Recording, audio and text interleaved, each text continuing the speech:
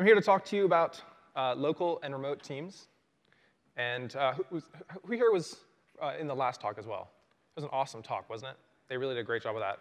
I'm going to cover some of the same things. It'll be a little different. It'll be from my perspective. But yeah, I really enjoyed listening to Glenn and Maria tell their experience as well. So my specific perspective on this is looking at hybrids, where we have team members who are local and team members who are remote, and how to get the best of combining those two styles. So I want to start with a quick poll. If you would, raise your hand if you today are primarily someone who works locally in an office. Maybe not every single day, but most of the time you're in an office with the rest of your team. OK, maybe half. And then how many of you are primarily remote? The other half, makes sense. How many of you would like to do the other? OK. So that's what we're going to focus on, is some of the advantages of each, why you might choose one versus the other. I think there's a lot of value in each one, and I've done both, and I enjoy both. And I think there's a lot to look at there. So an introduction, a little bit about me first. My name is Ben Klang. I have been doing Ruby for 10 years, doing open source for 20. A lot of my appreciation for remote work comes from open source, where when you're doing open source work, most of the time it's remote anyway. Your collaborators are in other parts of the world. Previously, I founded a company called Mojolingo. We were a software consultancy. We were a remote-first company from day one. About 12 people, not a huge organization, but definitely learned a lot from that experience. Today, I'm Vice President of Business Technology for Power Home Remodeling. It's a much larger organization, about 2,000 people in the company, 51 in the technology department. We have 7 Scrum teams, 6 states, 4 countries, and really about half and half when it comes to local versus remote, or local versus distributed. And again, I want to stress, this is my experience. It comes from what we've done in the past and what's worked well for us. I would say that everything you hear today has come from something we've learned, something that hasn't worked. And I'm sure that some of the things that we do today, we will find better ways to do tomorrow. And that's OK. That's just part of the process. So I want to start with a little bit of background, like what kind of teams exist? What are we talking about when we talk about remote teams? And I want to emphasize that when I say team, I'm really thinking of a fairly small unit. I'm thinking of 3 to 5 people, not the entire department, say, but the actual people that you depend on day to day, the kind of people where if they're not around, you would end up blocked, right? So first of all, local teams. That's a pretty easy one, right? People in the same building. Not really in the same building, but in the same floor and in the same room even. I remember reading that people who are just separated by as little as 1 floor start to lose some of the benefits of being a local team, right? Some of that face-to-face interaction is lost when you have to go out of your way to interact with them. So local teams, we're focusing on people who are physically co-located together, preferably in the same room. Another one is remote teams. Again, pretty intuitive. People who are spread out in many different locations. Sometimes it'll be at home, sometimes it'll be in a coffee shop, sometimes it'll be in a co-working space. We actually do have one guy on the team who, for some reason, just loves coffee shops. He will spend his entire morning in a coffee shop. I don't know, I couldn't deal with the noise, but it works for him. And then there's a third type, which are mixed teams. So this is a type of team where you have most of the people on one physical location, and then one person who's kind of an outlier. To me, this is an anti-pattern. I don't really want to talk about it much other than to say, I strongly advise that you don't do it. This can lead to isolation, right? This can lead to this one person being left out of conversation. This can lead to people not having the same level of understanding about what's going on within the business, what's going on within the team, what's going on within the software being developed. And sort of another spin on the same topic is where you have one team that is split into 2 parts. So you have a part of the team in one location, part of the team in the other. Again, you'll end up forming cliques. There'll be small communication patterns, reference to Conway's law earlier, right? When people are communicating together, the organization will develop that way. So again, I don't recommend this style either. So I'm going to say something that may be controversial. Maybe you agree with me. I just ask that you hold your pitchforks until the end, and I'll explain why I think this. But I feel pretty strongly that local teams win. They're the most effective, most efficient way to develop software. I don't think, I think that all else being equal, if you can control for everything else, having everybody in the same room is going to be the fastest way to deliver what you want. And I say this myself as a hybrid employee, spending about half my time on site, half my time working from home. I say it as someone who founded a business that was remote first and successfully remote first. I was very happy with that company. And I say this as a manager of 3 remote teams and 1 local team. I think it's better for communication. I think it's better for camaraderie, better for brainstorming, and for resolving issues. And even Scrum teaches, we follow Scrum pretty religiously, and one of Scrum's big things is get your teams co-located, right? So this isn't just me saying this. This is kind of the wisdom being taught. So then why even talk about remote teams? If local is clearly the way to go, why would this even be a conversation? That's because we want to be remote. A lot of us want to be remote. Just from your hands I saw earlier, half of you are doing it, and another good chunk of you would like to swap whatever you're currently doing. So there's a really great Stack Overflow article, or rather survey, and it came up with 53% of people looking for jobs want some kind of remote option is a top priority in seeking a new position. Which means if you're trying to hire these people, this is a major competitive advantage for you. If you have remote options in your employment, then you have the attention of a very large number of job seekers right away. Additionally, 11% of remote workers report higher job satisfaction. Or I should say, the job satisfaction is 11% higher among people who have local or remote options versus purely local. So it's not just about acquisition. It's also about retaining the teams that you have, keeping them happy. Happiness is correlated with productivity and with longevity within the organization. So this is a big deal, right? And I do want to touch on something I think that Glenn and Maria said very well, which is that not every position can be remote. And within our organization, we've called out a few specific types of positions that we will not consider remote applicants. The 2 that are kind of obvious are application support and infrastructure support, the people that day-to-day have to interact with some of the end users. We are self-hosted, so we have our own physical infrastructure, and we have the teams that manage that infrastructure. We want them local in case something breaks. They can unplug it and replug it as necessary. And the third one, which is a bit of a shift for us, is junior development teams. So we did, a first time for us, experiment a year ago, where we put together a team of developers who were junior and paired with them a mentor to bring them up to speed. And we did it as a remote team. And it was successful. I want to say that the people who went through that program are all with the company still today. And they're absolutely valued members of the team. But what we found was it was harder to support them and mentor them in the ways that they deserved. It was harder to establish the kind of communication, to jump over to the whiteboard and explain some kind of complex process than it would be if they were local. So going forward, we've started saying that all junior developers, we want to put them at headquarters where they can be mentored with other team members and be given the attention that's necessary there. So what are the benefits? What are the benefits of enabling teams to be remote? And I'll start with benefits to employers. First of all, obviously, it's a broader applicant pool. If you're looking in one location, best case scenario, you're kind of saying, give me the best person within 50 miles. That's just a small pool to begin with, no matter where you are. If you can open that up and say, give me the best person plus or minus 3 hours, suddenly you have a lot more options to choose from. And ultimately, what you really want to say is, who's the best person for the job? So as your organization continues to expand, and as you can start to form teams in multiple locations, as you can start to organize teams around locations, you're not just looking at one geographic location or even one time zone. You can actually look around the entire world. This has a bunch of advantages. It has advantages like taking better advantage of referrals. So the people on your team are going to refer their friends, hopefully. If you're a place that they want to work, hopefully their friends also want to work there as well. And if those friends happen to not be in your city, you might not have the opportunity to work with them. It definitely improves things like time to hire. So as we grew, we had to grow. We doubled in size twice over the last 2 years, basically doubled each year. And the only way we could do that was looking remotely. We just couldn't get a big enough stream of candidates looking only locally. So that was a major shift for us. But it also increases the opportunities for diversity. I think that the last talk mentioned this well. If you're a mother with a newborn child and you don't want to or can't easily get to the office, that's a limiting factor, right?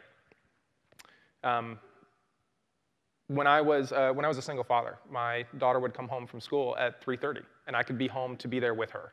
That was a big deal for me, right? That meant that it's not, if I was tied to an office, I would have to drive home to do such a thing, and that's not feasible, right? But if I was able to work from home, I could be there for her. So that was a big benefit for me. So let's talk about the benefits to the employees as well. I talked about being home when my daughter got home from school, but it's more than just that. It's also a choice of lifestyle. For myself, I like living in the city. I like being in an urban area. I like not having to have a car. I like being able to walk to shops and restaurants. That's quality of life for me. A very good friend of mine, he had 5 kids, has 5 kids. They lived about 2 hours away from the office. So 2 hours one way to drive from his house to the office. And at the time, the company we worked for, this was 10 years ago, we did not have remote options. It wasn't on the table. So every day, he would drive 2 hours into the office, and he would work full day, and he would drive 2 hours home. So 4 hours of his day. By the time he would get to the office, he had already been up for at least 2, probably 3 hours. He was tired from the drive. He was stressed from dealing with traffic. And then even at work, sometimes he would be trying to figure out how to make his commute better, trying to find just the right time to leave to avoid traffic, or started looking at train schedules to try to figure out, is there another way for me to get to the office? No doubt that impacted his productivity, right? There's just no way you can be as effective when you're spending that much of your energy getting yourself physically to a location. So getting to live where you choose and being able to do so remotely gives you that flexibility, gives you the option of picking the lifestyle that's right for you and being able to have the job that is right for you as well. So one size does not fit all. And then there are mutual benefits, things that benefit both the employer and the company. Life is not static. The one thing we can count on is that it will change. What has actually happened with a lot of our team members is their life situations have changed, and they have needed to move. So one of my favorite examples is a very good friend of mine. He was living in the UK. He got married to a Brazilian, and they wanted to live in Brazil. If his employment had been tied to his physical location, then we would not have been able to keep him within the organization. And he's a very strong developer. So that was important to us, like having him be a part of our organization while he still was able to live the life he wanted to do and allow his life to evolve in the way he wanted to evolve it. That's important. So that gives him the ability to transition his life while retaining the stability of his employment. And it gives us the longevity of someone who's a valued team member, someone who knows and how we've already invested teaching him about the organization.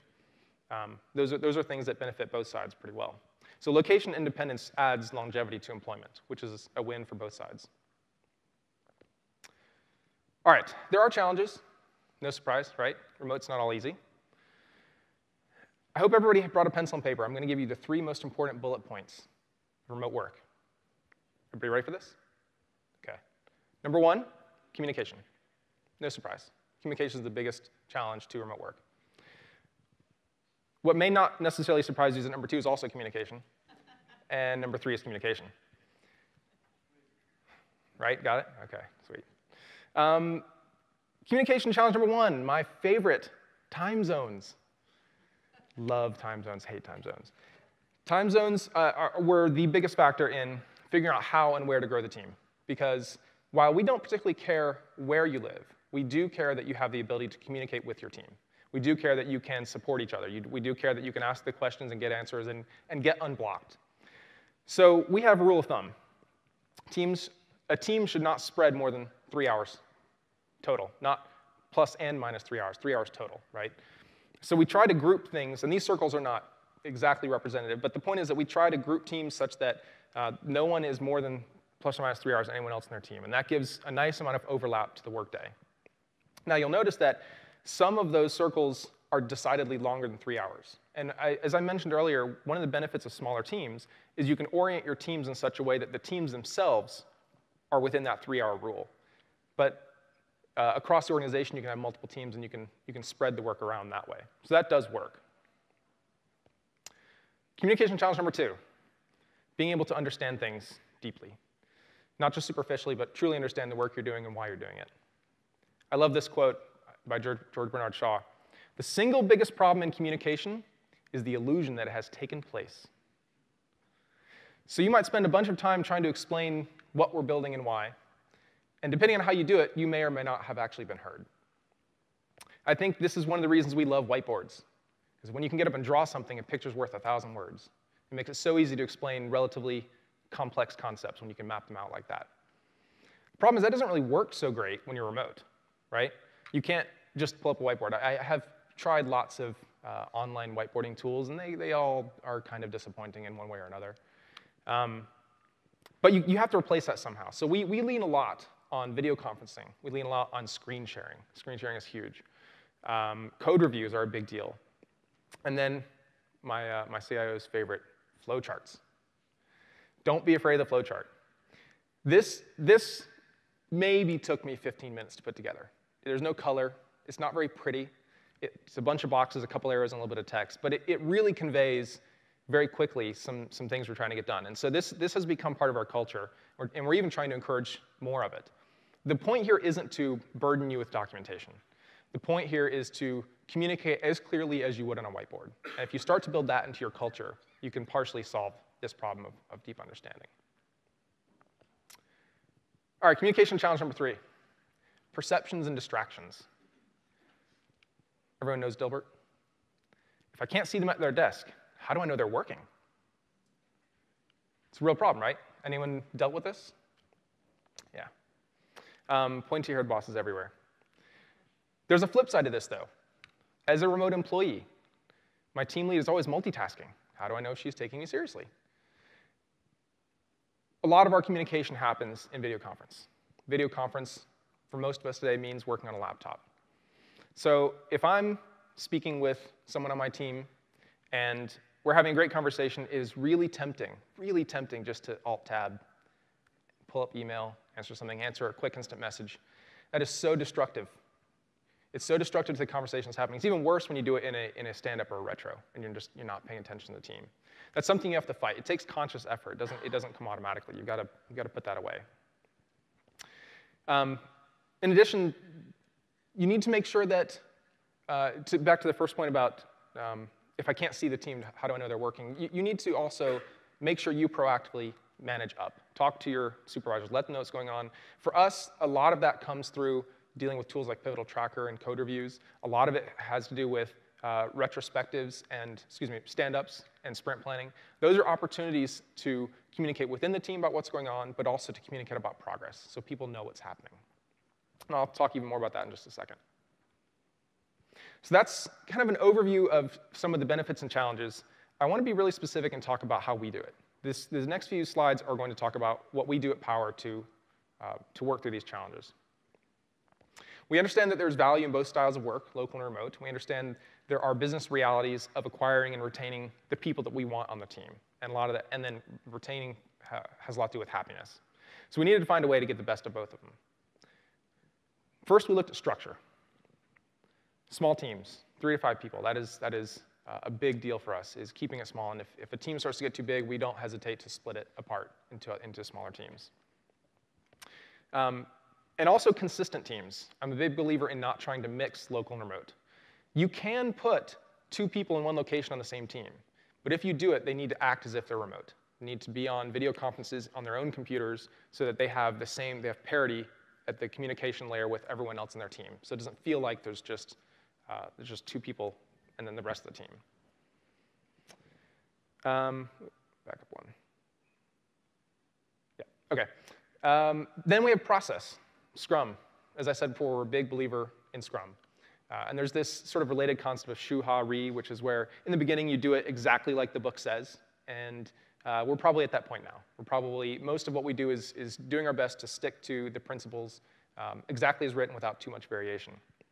And then the next step for that is ha, which is like where you understand the principles and you can start to bend the rules where necessary to adapt to your situation. And then there's a mastery level, which is where you completely understand everything and why the rule exists in the first place, and then you can break the rules whenever you want because the rules no longer exist. It's sort of like the Matrix. Neo flexes his arms and the walls bend. I want to do that. So for us, that process, daily stand-ups and retrospectives are really critical parts for managing the communication, ensuring the communication with remote teams. Stand-ups, if nothing else, give you an opportunity every day to make sure you communicate with everyone on your team. It's really easy to do, right? If we were all remote and just focused on our pull requests, it's so easy to get into the editor, push the code, move on to the next thing, and not even talk to anybody. But stand-ups, at least, if nothing else, will give you a chance once a day to communicate. And retrospectives as well will give you kind of an early warning system. If things aren't going great, retrospectives will bring that to the surface. And it's just, again, another way to checkpoint communications, make sure they're happening regularly. Of course, you have to emphasize remote-friendly communication. We do a lot with code reviews. Every single piece that goes to production has had a code review. It's one of the 3 criteria we require to ship code. Obviously, text chat, a lot of people use Slack. We have a tool internally called Connect that's the same concept, but it's critical not only because it facilitates communication within our development team, but also within the larger company. Anyone can talk to anyone at any time. That's critical. Video conferencing and screen sharing, I mean, I've already given the examples for that, but again, without the ability to pull up a whiteboard, being able to at least look at the same thing and talk about it makes a big difference in facilitating communication. And then, as I said, diagrams. Love diagrams. And then culture. Face-to-face meetings. It is my goal to, at least once every 90 days, spend some time face-to-face with everyone on one of my teams, just to have that personal relationship with them. We also do lunch and learns. And I got to give credit to Jill, who's in the audience and probably mortified I'm calling her out right now. But she did a lot to make lunch and learns happen for our team. She did a great job with that. And that has been not only helpful for onboarding and bringing new people into the organization, it's also been really helpful in just getting people talking across teams. As we emphasize small teams and as we grow, we end up adding more teams. They don't necessarily communicate as much as they would otherwise. So lunch and learns are a great way to get a larger group together. And then she was telling me yesterday she wants to do coffee dates, which I think sounds like an awesome idea. So I think we'll be doing that when we get back. All right, so we've talked about how we're doing it. I want to talk about one more topic, which is how we optimize for the different styles. We'll talk first about optimizing for local teams. For the teams that we have decided will be local, whether they're development or support or DevOps, there are a few things we can do to make them more productive, to maximize the benefits that they have. First, we built a headquarters that has a lot of collaboration space. I mean, a lot. Probably, at least within our department's sort of area of the building, at least half, maybe more than half of the space is dedicated toward collaborative areas. Lots of whiteboards, lots of tables where you can pull up. There's power to plug in. There are, I don't know what those little puzzle piece chairs are. They're sort of like bean bags, but sort of not. But it's just a more casual space where you can discuss things. And we use that space not only for internal conversation, and I think this is really important. We use it to also talk to the business. These 2 rather serious-looking fellows are from our talent acquisition department, and we're in the process of building some software to help them automate some of the work that they're doing. This is them coming into our area and speaking with the guy in the red shirts, an application support guy, and he's explaining some of the features we're delivering and some of the bugs that we're addressing. And so this is communication not only for within the team, within the department, it's also communicating out to the business. So there's a real danger if you have an entirely remote team that nobody can see, that stuff just happens and nobody knows about it. This is part of our effort to make sure that the business knows what we are up to and that they can appreciate and understand what we're prioritizing and why. And then on that same kind of vein, and actually even more outbound, we have this area called the Knowledge Dojo, which is very much modeled on the Apple Knowledge Bar concept. We have this area which is outside. It's in a very public space, a hallway where a lot of people walk by. And anyone who has a technical issue of any kind can walk up and ask questions. You know, I need help with a mouse or printer ink, or I have trouble with the application. And again, it's just putting a very public face on what we're doing and why. Ultimately, if you do this right, if you build the kind of connections with the rest of the business, what it does is it lowers resistance. I don't think I mentioned this early on, but the business we're in is home remodeling, and the company we're in is in many ways traditional, very local, very much. People come into the office, you saw the people in suits, that's because they actually wear suits. And we're a little different. Not only do we not wear suits, a lot of us just aren't even there. So we need to manage that. We need to let them know that we're working with them, we've got their back, and this kind of outreach is a big part of that. So it lowers the resistance to enabling remote work. And then finally, as developers, sometimes you just have to get away from the noise. So we have these little pods we built. There are 12 of them. For the people who are local, they become their office. And then for the people who are remote, whenever they're at headquarters, they can use them as office space. They're quiet. They're away from the noise. And then the colorful lights, besides looking really awesome in this picture, have a purpose. If the light is red, it means you're busy. You don't want to be disturbed, and please leave me alone. Come back later. And if it's green, you can come in and have a conversation. All right, that's what we do for local. What can we do for remote or distributed teams? Daily stand-ups. I'm just going to hit that point again. That is a big part of how we manage the communication, how we keep the communication good. And we don't have to take them too seriously, as Darren is showing you. What else I want to say? The other thing I wanted to say about this is kind of an interesting team. This team has since been reorganized so that they are now entirely local. But at the time this picture was taken, 3 of the people were physically in the same location, and 2 of them were in remote locations. But the reason I show this is a good example of getting everybody on the same playing field. You'll notice everybody is at their own workstation, on their own computer, talking and communicating as peers. So the guy in the bottom left, and the guy in the bottom center, and the guy in the top right are roughly 10 feet apart from each other in their cubes. But whenever it came to team communication, they would level the playing field to ensure that. I talked about getting face-to-face as a way of enabling remote communication. And this is a big part of it. So it's not just for work. We do a lot of work.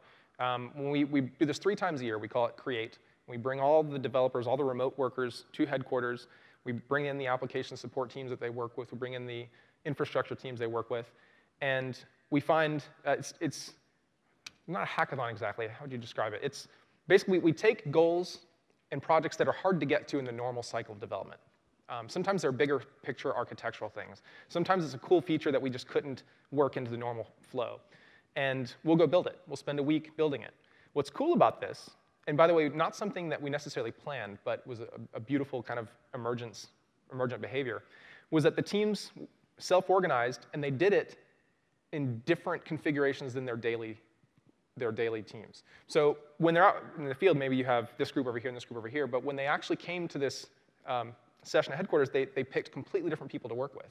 And that's beautiful for the kind of personal connections that are necessary to both grow and also to get questions answered beyond your team. And of course, it's not just work, it's social too, right? So we have both structured and unstructured time where people can, we were doing some kind of weird like game show thing. So that's one of the structured examples. We've done go-karting. Almost killed somebody, but it's OK. He survived. But it's important, right? Because these are the things that are hard to do when you're remote. It's hard to build those social connections and the trust that comes from goofing off with somebody. All right, so in summary, there are 3 things I would say. When you have a local team, you want to optimize those face-to-face interactions. That's your core strength, right? You've got people there. You want to give them as many opportunities to communicate with very high bandwidth, both internally and externally. Second, you want to develop the tools and practices that are necessary to make remote work successful. And this doesn't happen automatically. It takes effort, it takes conscious thought, and it takes evolution, which is the third point. Don't accept the status quo. Whatever you're doing today is great, but there's always something you can be doing better. And the retrospectives and Create are big parts for us for analyzing that process, finding ways, finding what's working, finding what's not, and then finding what can be better. I want to give you 2 links for further reading. I want to thank Martin Fowler for a really awesome article that guided a lot of my early thinking about how to build distributed teams. This article is from 2015, not that old. But he goes into some more detail on some points I kind of glossed over here. Highly recommended. And then weworkremotely.com, when we were hiring specifically for remote developers, this is where we would advertise. And got great responses. It's such a focused demographic. I think that helped a lot. It's also associated with the book that the guys at 37 Signals put out called Remote. It's the website that goes along with that book. That's it. So my name is Ben Klang. You can find me at bklang just about everywhere, GitHub, Twitter, etc. And thank you very much.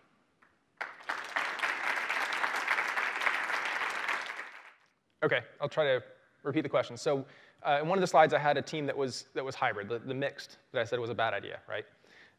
And the question, I think, was when we did bring them in to make them a local team, how did we handle that transition? And what happened to the people that were remote? Did I get that right? OK. So a couple things. One of the people just started coming into the office more regularly. And he was already in the area, but it wasn't a big deal to start commuting, right? The other one was in Australia. And he's kind of an interesting story. He came to the organization by a fluke. To be really honest, I missed that he was in Australia when I started the interview process. But by the end of the interview process, I was so impressed with him that I said, we got to make this work. And he was great, because he actually worked really hard. He, for probably 7 months, 8 months, lived on East Coast time in Australia, which, God bless him. I couldn't do it, right?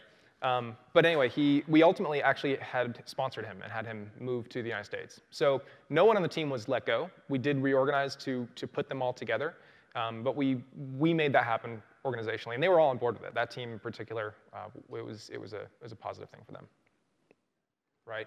So to repeat the question, when you're in a mixed situation, and I'm not sure if you were the only person that was on the outside or one of a. I was on the local team. We had one team. Okay, so you were in that picture where you had a bunch of you in one location and one person remote, and then to your point, you were having conversations and decisions being made sometimes without that person just because they were spontaneous. And then how do you deal with that? It's tough. If you find yourself in that situation, the only advice I can give you is that you have to be very conscious about it and try to force more of your discussions to happen in a mode where they can be observed by the person remotely. Text chat is probably the best place for that. I don't think there's an easy answer. I wish I could give you one. Our philosophy has been just don't do it wherever possible. You can somewhat help that by keeping your team small. There's less of a risk of that if you're only having to manage 3 or 4 people. You know, if you're keeping the team small, it's harder to have one person remote. You're either all going to be remote, you're all going to be local, just by virtue of having few people to adjust. But yeah, I hear you. That's a difficult situation, and best thing I can say is just try to avoid it. That's a good question. So the question is, are there certain types of projects, or I guess to extrapolate certain kinds of work, or projects?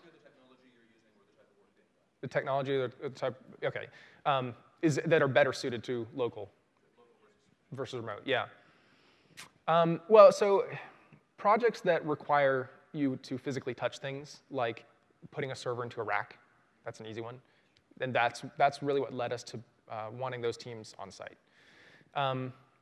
In the development space, I'm trying to think of any project where it's purely writing code, where we have that issue. Nothing comes immediately to mind. Pretty much everything, once you get past that physical realm, as long as you have a way to communicate, I can't think of any. I think that either can be made to work effectively. With the proviso that you're doing all the other things, that you're doing stand-ups, you're doing retrospectives, and that you're gathering the team so that the communication is occurring naturally. Oh, one thing I didn't mention is besides just the 3 times a year, we also, if we have a big launch for a big feature, we'll bring the team to headquarters for a week and we'll focus on the stories for that feature. And the payoff for that lasts. We might spend 1 week on site like figuring all the pieces out, and then for 3 months, they have a really good, clear picture of what they're trying to build.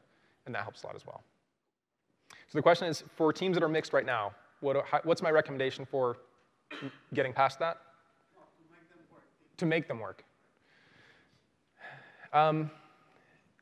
When we did it, we had the same problems that I've talked about, where people felt isolated, people were left out of decisions. And what we tried was a lot of video conferencing, a lot of text chat, a lot of notes in wikis, in pull requests, written documentation, and then would try to encourage people to remember when you had a pull-up conversation to go dump the artifacts from that into something that everyone else can see.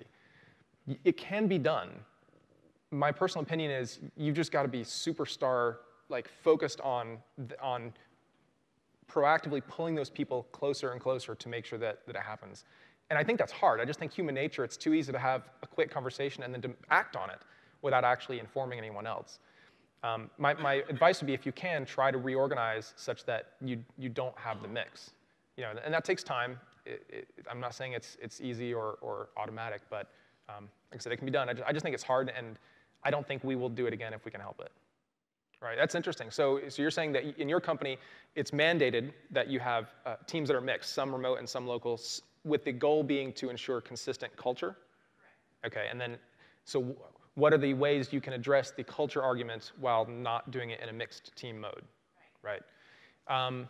Okay, so tactically, some of the things I talked about, the lunch and learns are good because they cross teams.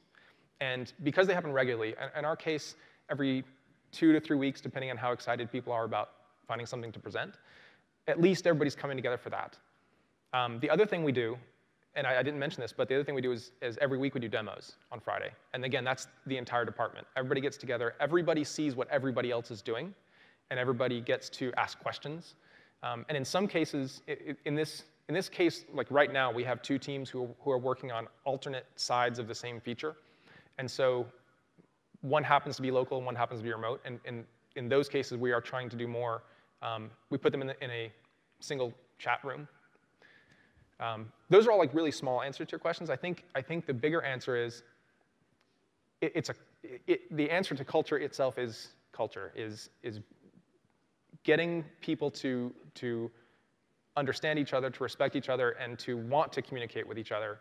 All of these other things kind of grow out from that, right? I don't think culture is easy. I think it's conscious, and I think it can be done. And again, bringing people together so that they get that face-to-face time helps with that. Does that help? Okay, good. Anyone else? Awesome. You've been a great audience. Thank you very much.